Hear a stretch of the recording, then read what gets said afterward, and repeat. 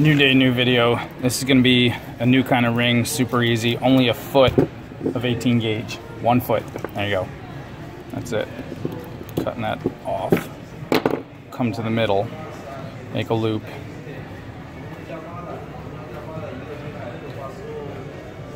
Make that loop tight. Pull it tighter and tighter. Pull these together, make a heart. Can be a little off center, like that. I'm banging the camera because I don't want it to be too easy. See how I pinch that? Makes it even tighter. You gotta be careful you don't slip.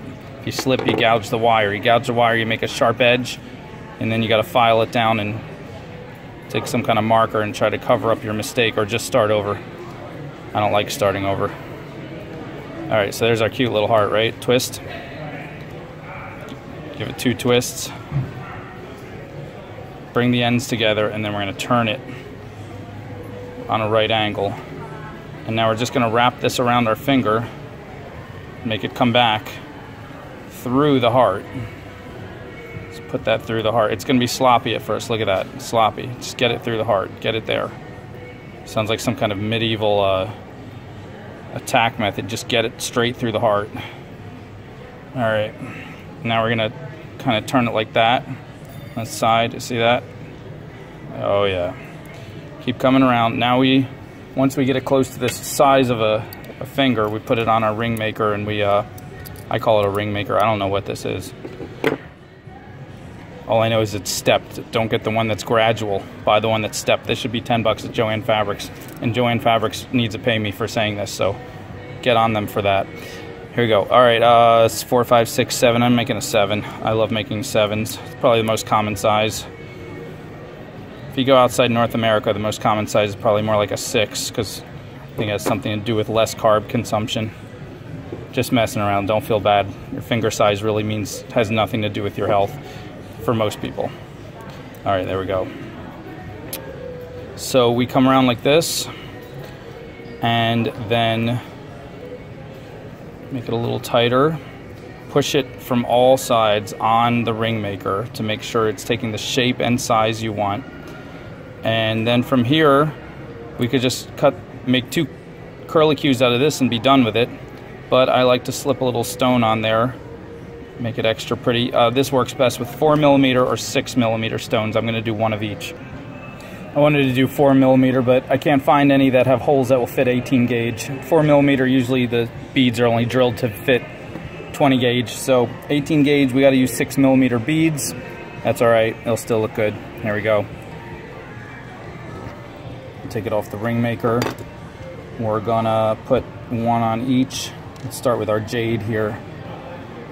This is a pretty stone. Can't go wrong with jade.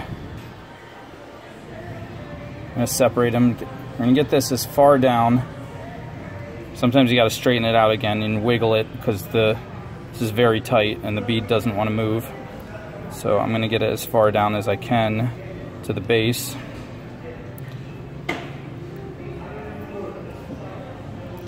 And then I'm gonna wrap the wire around it. I'm gonna pull that in as tight as I can. And then with what's left, I'm gonna make a swirl. I don't even want this much. I'm gonna cut a little bit, maybe a little bit more. And bending it back this way. Pinching that tight, and then you turn it sideways and you can do this swirl. Now, you gotta grab it really tight in the first roll. You gotta be careful not to slip, because the more you slip, the more you're gonna scratch off if it has a coating, or you're just gonna generally scratch it. It takes a lot of strength to get this going. Practice with 20 gauge or 22 gauge, it's easier. So there is our first swirl. Now we're gonna put the other stone on here.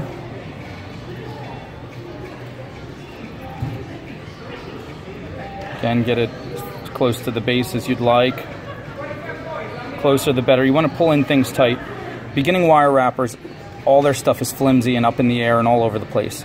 Pull stuff tight. The more you work on making stuff tight, the better your pieces will look and the stronger they will be.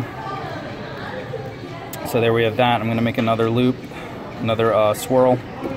I'll make this swirl even smaller, kind of give it a variation from the other one.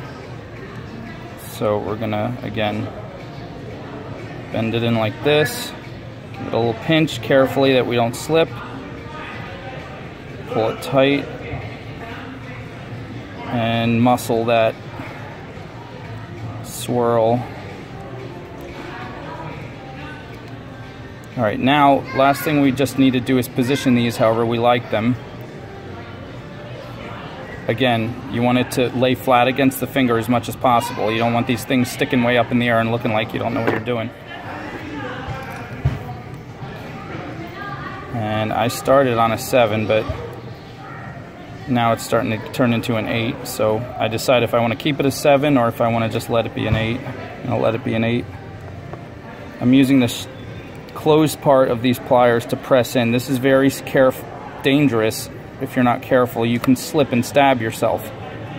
It won't be the worst stab in the world, hopefully, because these are fairly blunt, but you can get yourself pretty good. So just go slow and carefully when you start out if you're going to try different maneuvers like this. Even more importantly, use good body mechanics. Make sure your muscles are being used from bigger muscles, not tiny muscles, meaning come from the shoulder, come from the elbow. Try not to twist your wrist in a weird way. You hold your wrist in an uncomfortable position and put a lot of pressure on it over and over. Only takes 5 minutes, and you're gonna have some kind of wrist issues that could last weeks. All right, so there we go. See how that looks on someone.